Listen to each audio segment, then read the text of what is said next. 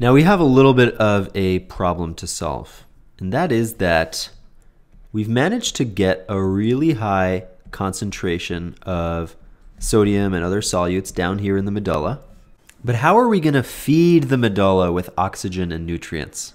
And that may seem like a weird question to be bringing up right now. Why does that have anything to do with raising the concentration out here? Well, the reason that this has something to do with concentration is that normally how you feed tissue with oxygen and nutrients is to supply it with blood, right? So you send some capillaries down there and you pass blood through them, and that blood carries oxygen and nutrients and supplies the tissue. But the problem is that if we send capillaries here through the medulla, what are they going to do? They're going to wash away all this high concentration that we worked so hard to achieve. Because that's what capillaries do in general. That's one of the purposes of the circulatory system, is to wash away things that are in excess. So for example, your blood system can wash away wastes that build up in a tissue. They wash away carbon dioxide, they wash away other organic molecules. And if we weren't really careful, they would wash away all of this high concentrated solute that we built up. The reason capillaries are so good at washing stuff away is that pretty much as a rule, they're fairly leaky. Now, they're not always going to be as leaky as the glomerulus capillaries are, which is very leaky, but they're usually going to be fairly leaky because there are usually gaps between the endothelial cells that let fluid equalize pretty easily between inside and outside. So what are we going to do to solve this problem?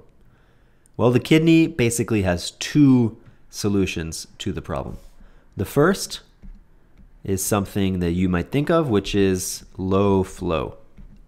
So the kidney sends very little blood down into the medulla, as little as it has to, just enough to supply the tissues down here, but no more. That way it minimizes how much of this high concentration gets washed away. And the second intelligent thing that the kidney does is that instead of sending blood vessels through this way, in which case they would equalize with the high concentration here in the medulla and then get washed away, it sends them through a more intelligent path. It actually sends them through a path that mirrors the loop of Henle. So it goes something like that. Now, why is that intelligent? That's intelligent because the concentration up here is much lower than the concentration down here. So where the blood is kind of leaving, it's leaving at a place where there's lower concentration. So the blood will equalize or come close to equalizing with this lower concentration out there. And so that means that when the blood kind of leaves the capillary bed and goes back to, a vein or a venous vessel and goes back to systemic circulation, at that point, the blood has equalized with a lower concentration area, so it's going to pull less solute away. So the first solution was low flow, and the second one is that it follows a loopy path. Now these capillaries that come down and feed the medulla have a very specific name.